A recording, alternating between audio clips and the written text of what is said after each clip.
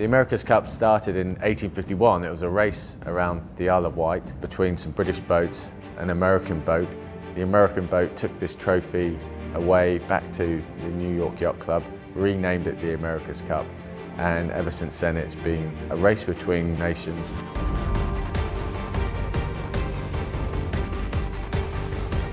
It's one of the most high-profile, most ambitious sporting challenges that I think I've seen in my lifetime. It will become the most marvellous showcase for what we're able to deliver to an engineering venture. There's something fantastic about being out on the water. It keeps you where you are. It's a very unique sport. Oh my God, so exciting today. It was nice to catch the boats in action on a beautiful day.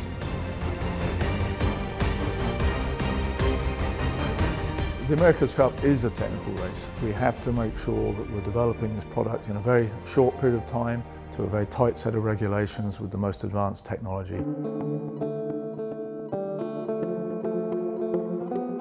It's almost like there's two races for the America's Cup. There's the sailing team's race on the water, and then there's the design team's race in the office to design the fastest catamaran within the rules and regulations of the America's Cup.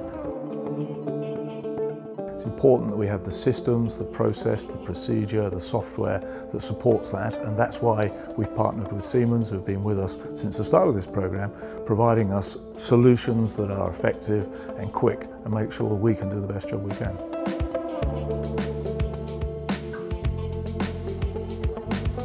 The Siemens suite of products are used daily by our engineers across all disciplines.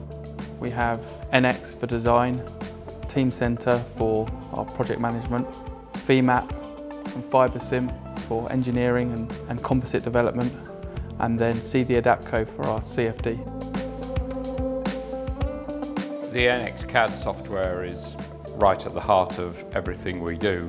We use it for obviously our basic mechanical design, producing the arrangement of the equipment in the boat, and then of course we take that and we use it for generating the base geometries for meshing in the CD-adapco CFD.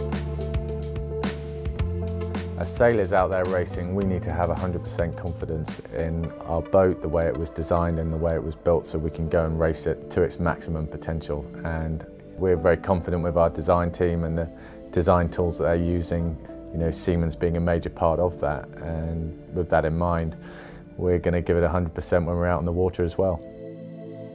The winner of the Louis Vuitton America's Cup World Series Oman, Land Rover BAR.